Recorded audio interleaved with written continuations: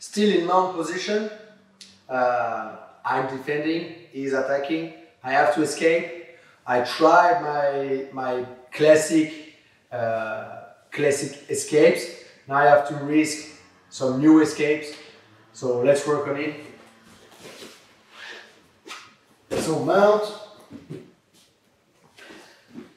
Now what can I do? I go under his arm. I go under his arm. And now I put my elbow on the ground, pushing him. Normally what my opponent will do, he will try to take my back. Let's do it. Boom, boom, boom, take, 2. Okay? Everybody will try to get your back from there. So I give my back, but I already know. At the time he's gonna sit, I control the distance with my elbow. Turn my body. And I sweep him and arrive inside the closed guard.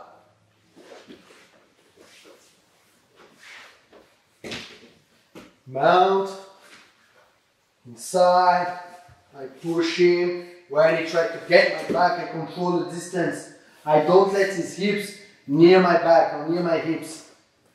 Control, turn. Stay on the top. Second one.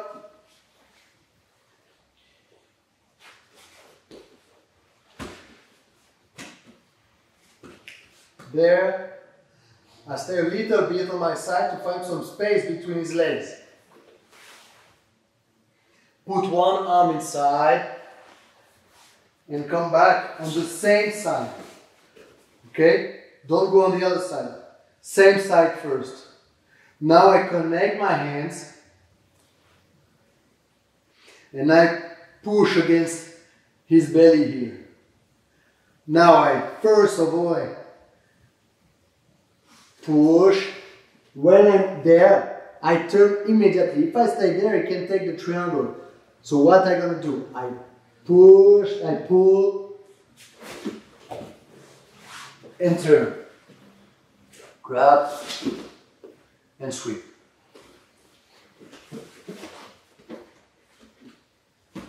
There.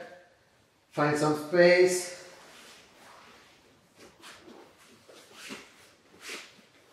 Arm, connect.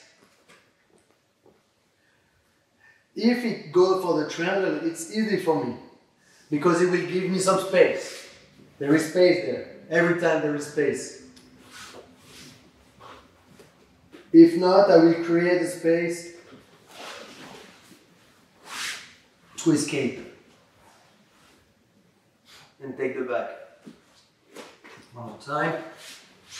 So the first one, I give him my back, but at the last moment, control the distance and go on the top.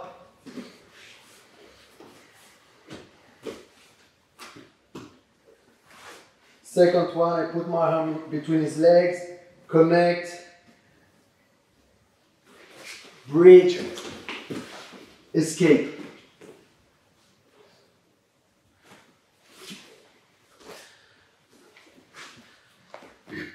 So you have some classic escapes and more riskiest escape from the mount control.